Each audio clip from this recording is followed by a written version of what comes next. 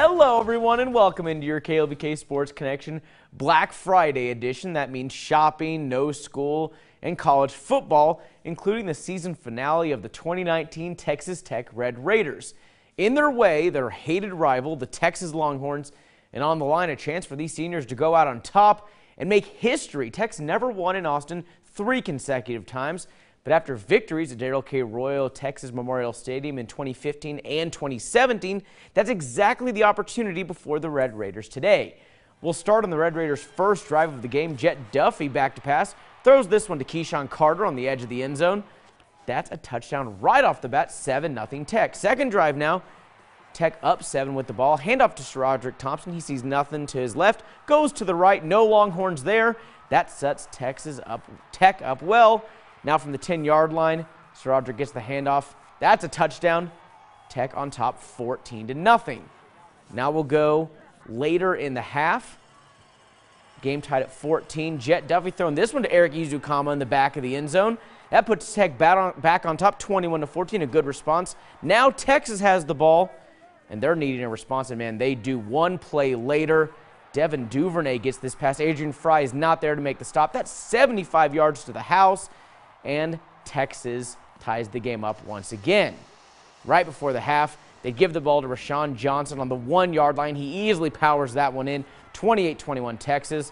That wouldn't be his last, though. Johnson punches in another 1-yard TD late in the third to put Texas up 42-24. Then about 9 minutes to go in the game, the dagger, you guessed it, another 1-yard Rashawn Johnson touchdown. He would tally 3 touchdowns in the game for a total of 3 yards.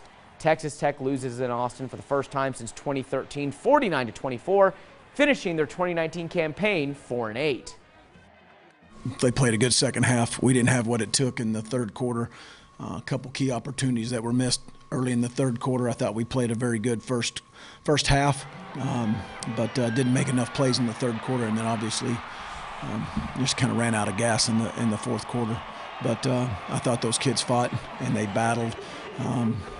There's a bright future. I'm excited because there's a lot of guys in that room that I thought had really good games that are sophomores and freshmen.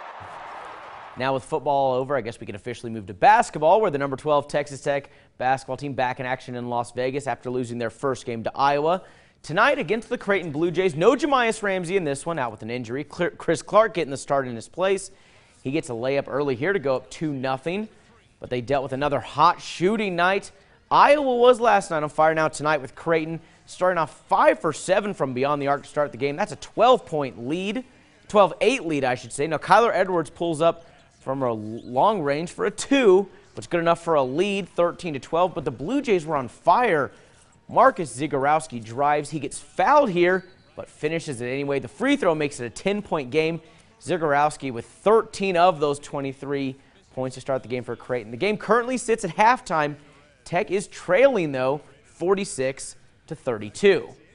Week 3 of the high school football playoffs is upon us. We start in Abilene as the Estacado Matadors do battle with the Midland Greenwood Rangers. First quarter, Estacado's Jeremiah Dobbins' 2-yard touchdown run on the direct snap. That ties the game at 7. Later in the half, Midland Greenwood on the goal line there, but Estacado makes a play. Kiki Murray picks it off in the end zone to keep it where it is.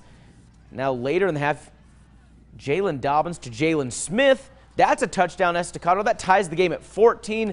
Unfortunately, the Matadors would have no response for the Midland Greenwood offense. Estacado loses this one 41-14 to end their historic season. The Lubbock Cooper Pirates on the road in a rematch with the Randall Raiders. Cooper already up 7-0 in the first. Nehemiah Martinez gets the direct snap, gets all the way to the end zone. 14-0 early lead for the Pirates.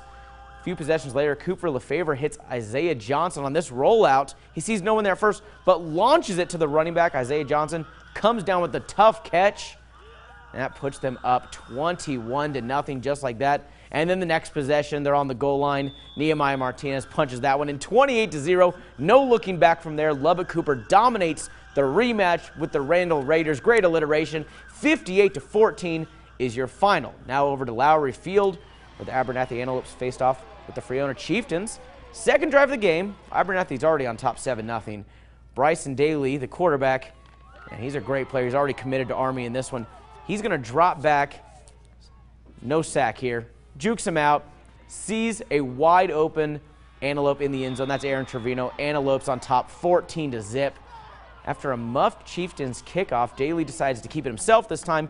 He sees an opening to his right. This is their bread and butter, and you can't keep up with him if you're Friona. That's 50 yards, and he's gone 21-0 now.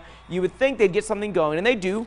Friona does score, making it 21-7, but my goodness, another Daly keeper just one play later. It's just too much Bryson Daly in this one. Another huge hole for him. The last one was 50. That's nothing. This one's 60 yards. Another touchdown for Abernathy. It wouldn't get any closer as Abernathy advances to the regional finals, beating Friona 62-14. Now to Dimmitt, where the other Antelopes, undefeated Post, takes on West Texas High. Post responding to some Comanche offense. Here's some follow the leader as quarterback Slayton Pittman follows Nathan McDaniel down the field for a long run deep into Comanche territory. That would set up this eventual score from Ashton Jefferson off the toss.